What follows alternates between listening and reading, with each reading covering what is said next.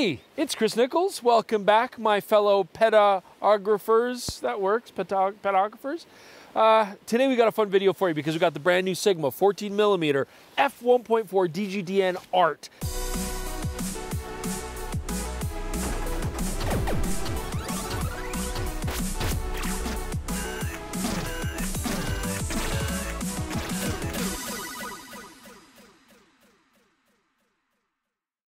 Hey Jordan, do you ever hate when you have to send clients photos and then wait for their feedback, get an email back to you? This is a big pain. It just sounds like me trying to get feedback from you on our YouTube show. Yeah, and you hate that, right? Yes. So there's a software PicFlow now. So I can create client galleries, even upload full RAWs that they can see, and then they can make selections, they can comment, they can make annotations, and they can decide on retouches or edits they'd like to see happen. I can even include my retouchers and editors so they have full access to those files and comments right away. Big thanks to PicFlow for sponsoring this video, and if this sounds interesting to you, check out the link in the description below and get it today. Now we're out here today in beautiful Kananaskis country, and you can see, look at those gorgeous colors in the background. We've got a nice sunset going on because we're out at night hoping to do some astrophotography, because that's exactly the first thing we think about when we see this brand new lens. Of course, we're gonna do some other tests as well, but you know, it's a little hazy. We've got a lot of forest fires up north and we're getting a lot of smoke. And we got some cloud cover. I don't know how it's gonna turn out. Okay, so let's talk about handling on this art lens first. And just for context and scale, I've got it on the Sony a7R5 tonight. So you can see this is a pretty hefty lens. I mean, it's a big lens physically. 1170 grams, or like just over half a noct. You know, large front element, fixed flower-shaped hood. But like all art lenses, it feels beautiful. It's built really nicely. We've got nice rings and construction here. Lots of control. So first off, of course, autofocus, manual focus selector. I do also have a customizable button on this side. And then this is really interesting. I'm gonna look forward to using this tonight. You've got a switch here where you can then actually lock the lens at that focus point. So for example, tonight I'm gonna focus at infinity, try to get those stars sharply in focus, and then I can click that, and then even if I bump lenses in the dark, you know, bump the rings, turn it by accident, I'm not gonna mess up my focus. That's a really smart feature. Now my aperture ring here goes from f1.4 to f16. It can also then go into auto aperture, and I can control it from the camera. I can click a lock to keep it from ever going into the auto setting if I want, or to lock it exclusively in the auto setting. That's nice. And I can also de-click the aperture ring, so if I want something silent and smooth for video work, I have that as well. The other thing that I want to point out that's really nice, we do have a lens color here. It's absolutely removable, but considering the size of this lens, I like it just to keep the balance point a little bit more forward on a tripod. But the other beautiful thing is it actually is cut for Arca Swiss dovetail for tripods. We complain about this on so many lenses where they failed to do this, so I'm really happy to see it here. Okay, so I'm down here testing the minimum focusing distance, and I'm actually shooting these two rocks. These are in focus at this distance. I'm about 9 inches away from the sensor, roughly about 0.3 meters for close-up, but you can see my working distance is like, you know, touching the hood basically. So you can do some pretty neat wide-angle perspective macros here with this lens. It is still very wide. I'm still getting the trees way off on the horizon, but pretty cool feature. Okay, so I want to talk about flare and sunstars next, but I kind of want to do it while we have a little bit of light. It just wouldn't make sense in the pitch black talking about this stuff. So shooting this against the sun and bright light sources, first off, like pretty much all Sigma art lenses, the coatings are fantastic. Minimum loss of contrast shooting towards the sun. We're getting basically no ghosting even when stopping down the lens. No flare, you know, it's really, really good that way. Now when it came to testing sunstars, honestly, Sigmas usually make pretty poor sunstars. I mean, average at best. I wasn't expecting much. So when I tested them on the 14mm, I was actually really impressed.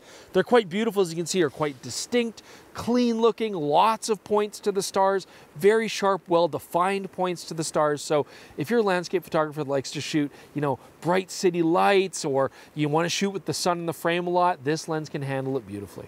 Now you may not think that autofocus is such a big deal on such a wide angle lens, especially for a lot of landscape work, but I could also see using this for interesting street photos, certainly things like skateboarding and other extreme sports, in which case if you're really close, you want this thing to focus quick. Now you can see here with our example, it focuses very fast. From very close to infinity, it is snappy back and forth without delay or hesitation, and that's thanks to the very strong linear motor inside this lens. All right, so yes, I'm shooting a puddle here. Normally I would want a polarizing filter here just to get rid of some of the glare of the clouds in the sky, but actually I really like the colors in the sky right now, so I'm happy. But if you ever do want to use filters on this lens, of course, it's going to be a pain. There's no way to put filters on the front without some sort of special adapter that would have to be made to hold larger plate filters in front. You do have a cutout in the back, and actually it's got the nice locking switch, so there's a template. You can cut out gel filters, but I mean, I always find that clunky at best. But for astrophotography, I don't need any right now, so we're good. Okay, so I'm being lit up by car headlights now because it's blue hour. We're just about to lose all our daylight.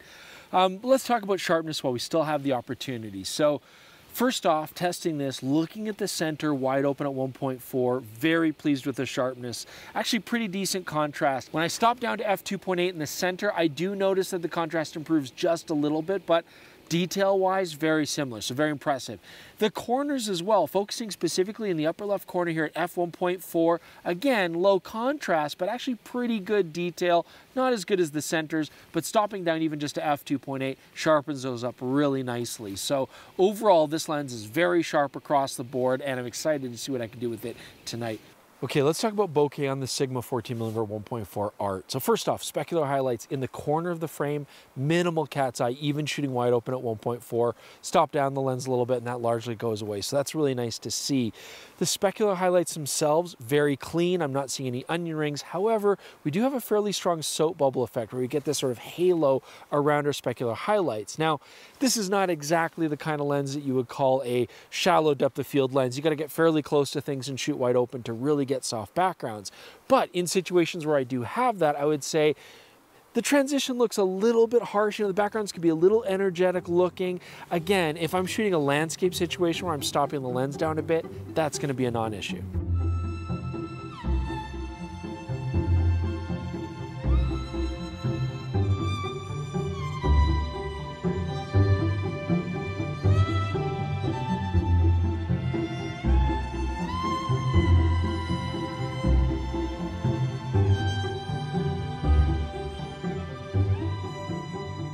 So as usual, the astrophotography gods do not shine upon Jordan and I. I don't know what we did as far as karma goes, but we've got a half moon, but it's a bright half moon, but we're getting wispy clouds now. They're really obscuring a lot of the stars. So it's just not gonna work for us tonight, too bad, but we did get enough samples that we can at least make some conclusions from. And when you see us again, we will finalize our thoughts on this Sigma 14mm art.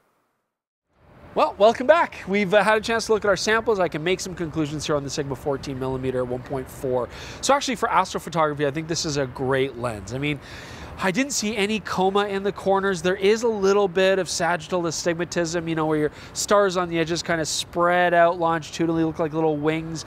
You know, honestly, on a 60 megapixel sensor, if you're pixel peeping, you can see it, but at a proper viewing distance, it's really not a big deal. So I think it actually handled that quite well. I did also want to mention aberrations. Now, first off, we did have some chromatic aberration, but it's very easy to get rid of in post.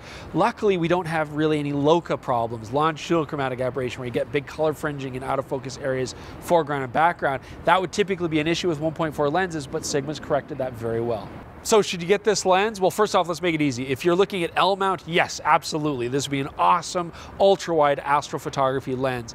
But what about Sony E mount? Then you're obviously going to compare this against the 14mm f1.8 from Sony, which is also a fantastic lens. And when you look at the price point, they're basically the same. So which way do you go? Well, the Sigma does give you the advantage of brighter lens, 1.4, and for astrophotography, I think that's absolutely worth it. But it is definitely larger and heavier. So if you want to absolutely use this strictly for astrophotography, I think the Sigma is a great way to go. Now, if you want a lens that's more compact, easier to fit in a camera bag, better to travel with, for example, and you don't mind the slightly slower aperture, I think the Sony's still a great way to go. But hopefully this video helps you decide which one would be better for you. Regardless of what lens mount you're looking at, Sigma's made a very compelling ultra-wide prime lens here worth taking a look at. Oh, I'm also really excited to say that our podcast was just released a day before the release of this video. So you can listen to it on all of your favorite podcasting apps, or you can watch us on YouTube here. I mean, if you're following and subscribing, you're already going to see those, so please check those out. Otherwise, check out Instagram and Twitter. We'd appreciate that, and we'll see you soon with more episodes on PetaPixel.